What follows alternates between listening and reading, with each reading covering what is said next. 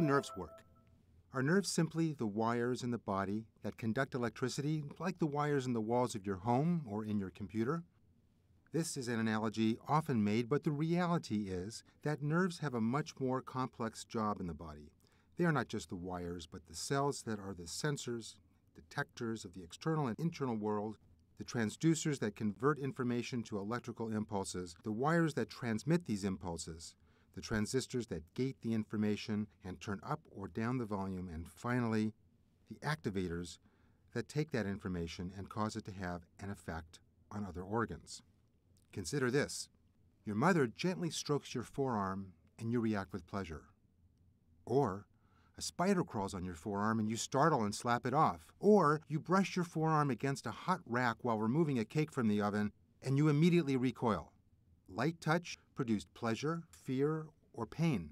How can one kind of cell have so many functions? Nerves are, in fact, bundles of cells called neurons, and each of these neurons is highly specialized to carry nerve impulses, their form of electricity, in response to only one kind of stimulus and in only one direction. The nerve impulse starts with a receptor, a specialized part of each nerve where the electrical impulse begins. One nerve's receptor might be a thermal receptor, designed only to respond to a rapid increase in temperature. Another receptor type is attached to the hairs of the forearm, detecting movement of those hairs, such as when a spider crawls on your skin. Yet another kind of neuron is low-threshold mechanoreceptor, activated by light touch. Each of these neurons then carry their specific information, pain, warning, pleasure, and that information is projected to specific areas of the brain, and that is the electrical impulse. The inside of a nerve is a fluid that is very rich in the ion potassium. It is 20 times higher than in the fluid outside the nerve, while that outside fluid has 10 times more sodium than the inside of the nerve. This imbalance between sodium outside and potassium inside the cell results in the inside of the nerve having a negative electrical charge relative to the outside of the nerve, about equal to minus 70 or minus 80 millivolts. This is called the nerve's resting potential. But in response to that stimulus, the nerve is designed to detect pores in the cell wall near the receptor of the cell open. These pores are specialized protein channels that are designed to let sodium rush into the nerve.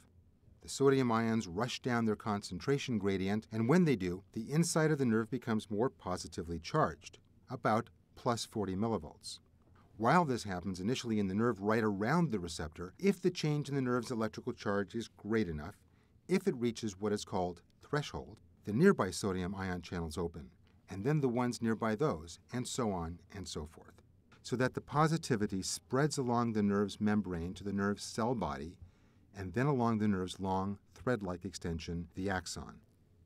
Meanwhile, potassium ion channels open, potassium rushes out of the nerve, and the membrane voltage returns to normal, actually overshooting it a bit.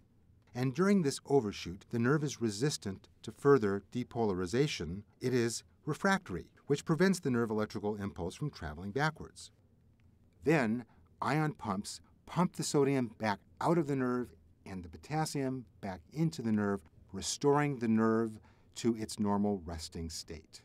The end of the nerve, the end of the axon, communicates with the nerve's target. This target will be other nerves in a specialized area of the spinal cord to be processed and then transmitted up to the brain.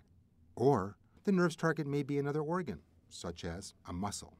When the electrical impulse reaches the end of the nerve, small vesicles or packets containing chemical neurotransmitters are released by the nerve and rapidly interact with the nerve's target. This process is called synaptic transmission, because the connection between the nerve and the next object in the chain is called a synapse.